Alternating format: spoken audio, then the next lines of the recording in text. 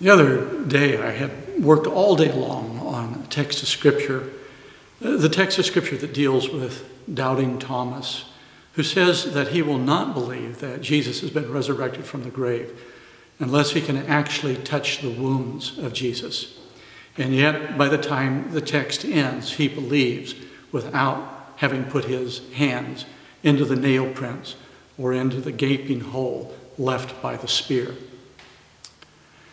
That night, I went to bed, and sometime during the night, I had a strange dream.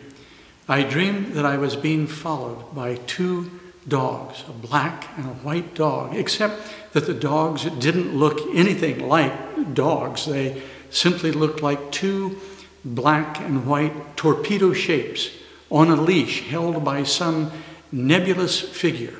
No features of any kind, no tail, no ears, no eyes, no legs or paws, just two shapes, black and white torpedo shapes, persistently following me.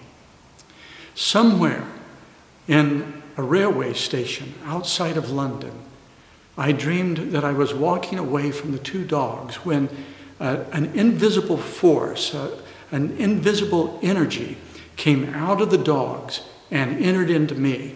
And the force, the energy, was a word of wisdom. It was a message. It was, in fact, a line from a poem by Robinson Jeffers, which says, "In the invulnerable beauty of things, we see the face of God."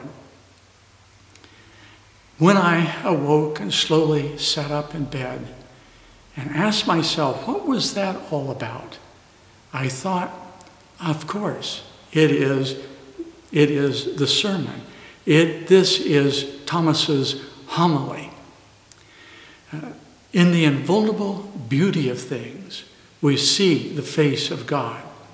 It is not a scientific analysis or the use of academic logic that draws Thomas into faith, but it is a beauty that draws himself into the essence of truth and goodness and love, a beauty which leaves him exclaiming, "My Lord and my God."